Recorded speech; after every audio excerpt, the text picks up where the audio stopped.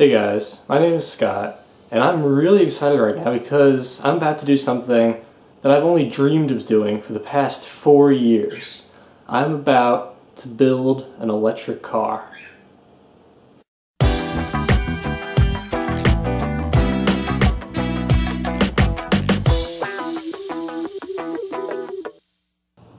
So I thought I'd start by kind of giving you an overview of the vehicle that I chose to do the conversion with and some of the parts that I have.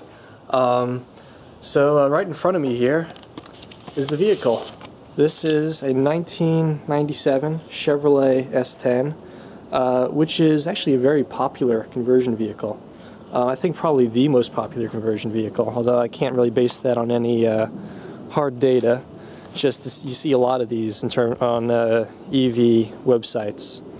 So this one's mine. I paid $1,600 for it, and it does run, decently clean. A couple minor issues, as you might expect for such an old vehicle.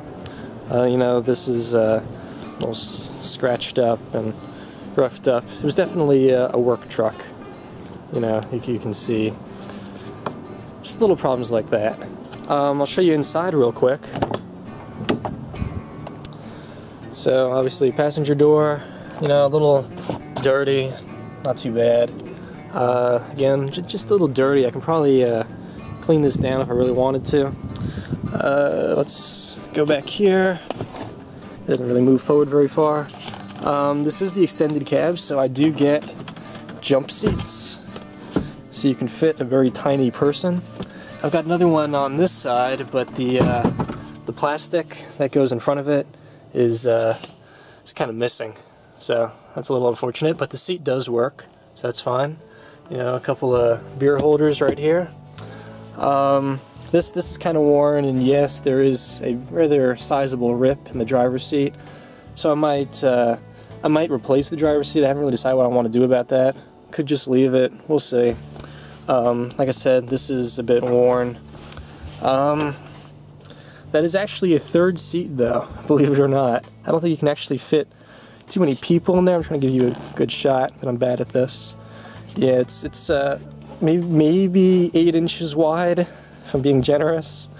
So, it's better suited as an armrest. Up front, we do have a 5-speed. You do want a 5-speed if you're going to be doing a conversion, or a 4-speed, or just a manual gearbox.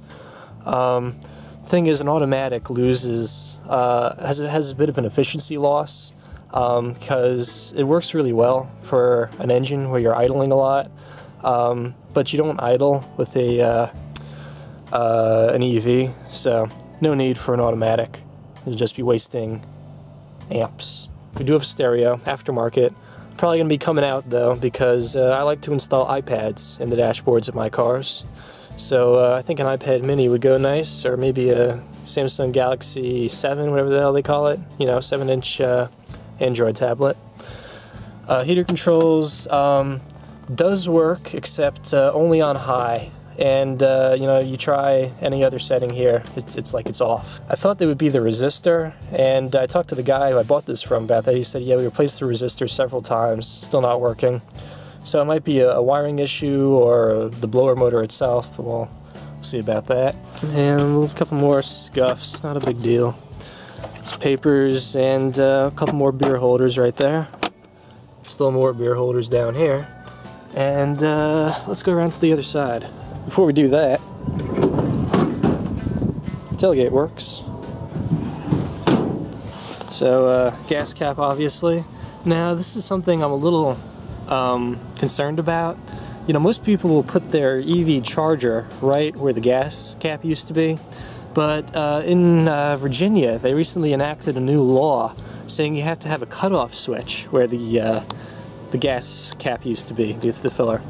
And there's not a lot of room in here, so I'm not entirely sure I can do both. I may have to dedicate it to the cutoff switch, which would kind of suck, because I don't know where I would put the charger then. Well, that's Virginia government for you anyway. So inside here, I think something's wrong. I'm not entirely sure what. Oh, it's just telling me I opened the door. Well, that's nice of it. And now it's not. I don't know. I don't know, man. We do get manual windows. It's doing it. Oh, God. Got gauges. We do have a tack in this truck. I actually drove another truck before this one that I was thinking about buying. It was complete crap, so I didn't buy it. But it didn't have a tack, whereas this one does. This one also has a back window, which the other truck did not have. And that's kind of nice, I guess. This one, you get, well, they both had this.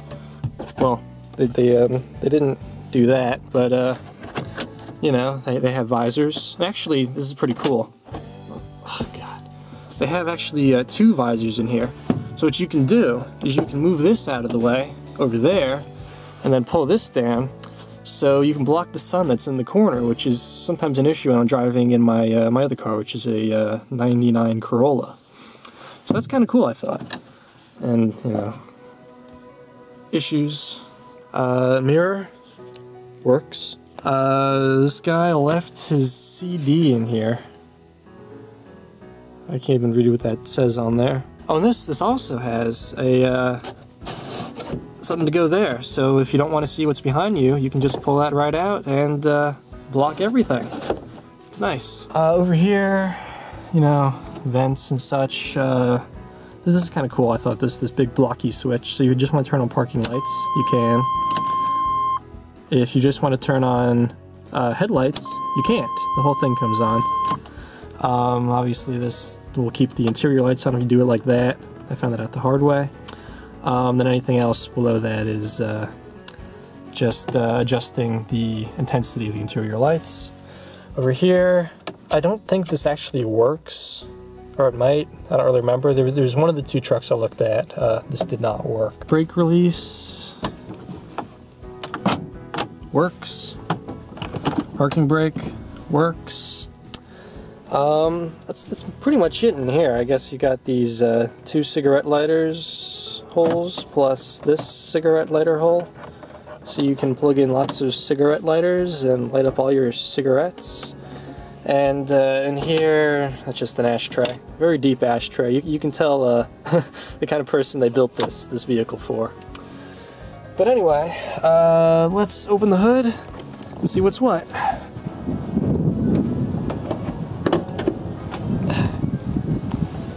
Well, I can't really open the holder upper with this. Sorry if the wind is ruining the microphone right now. It does have some new parts. This is a AC compressor, which is brand new.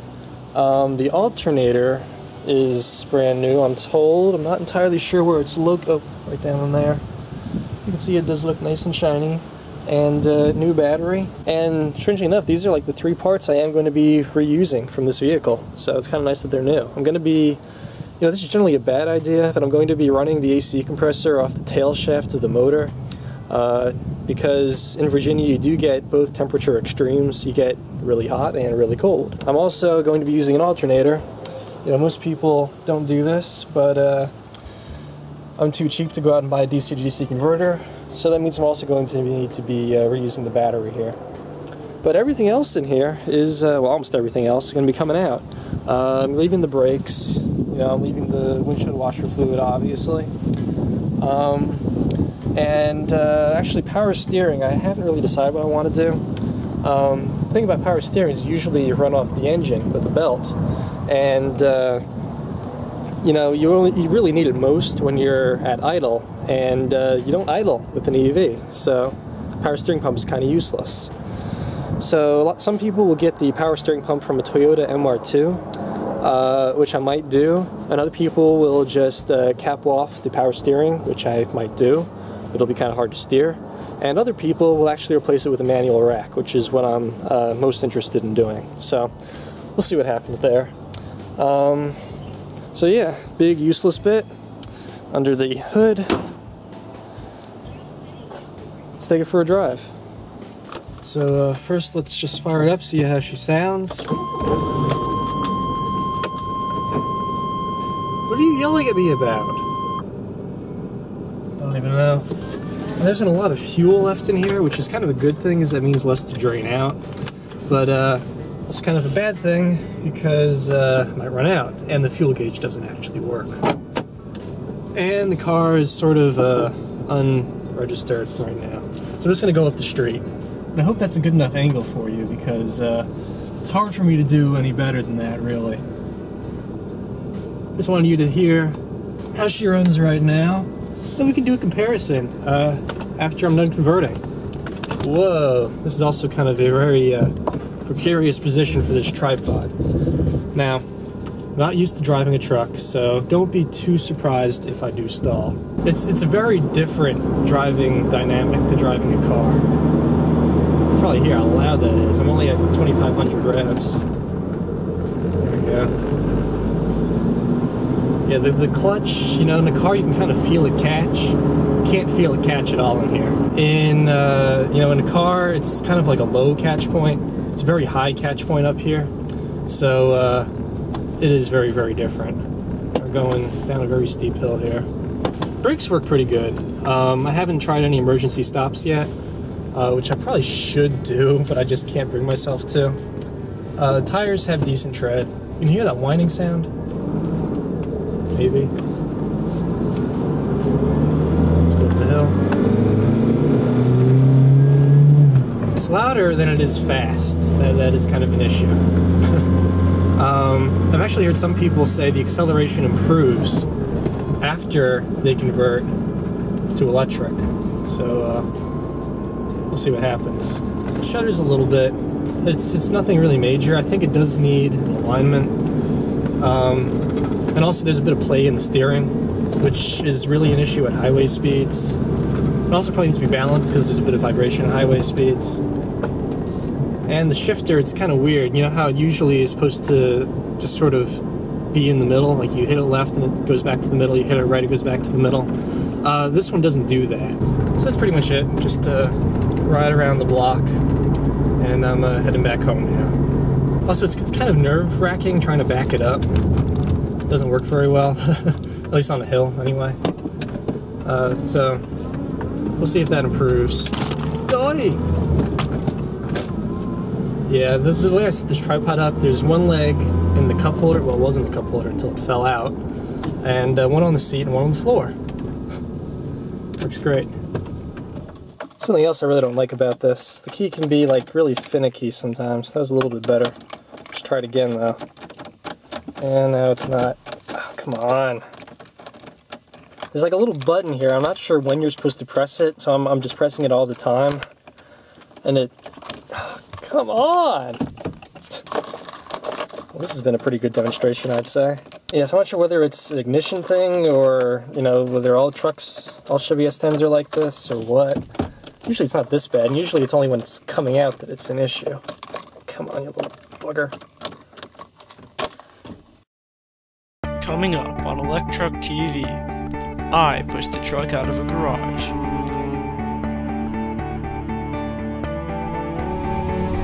Scott gets a package. Heavy! And the neighbors help us remove the bed. So stay tuned to Electruck TV.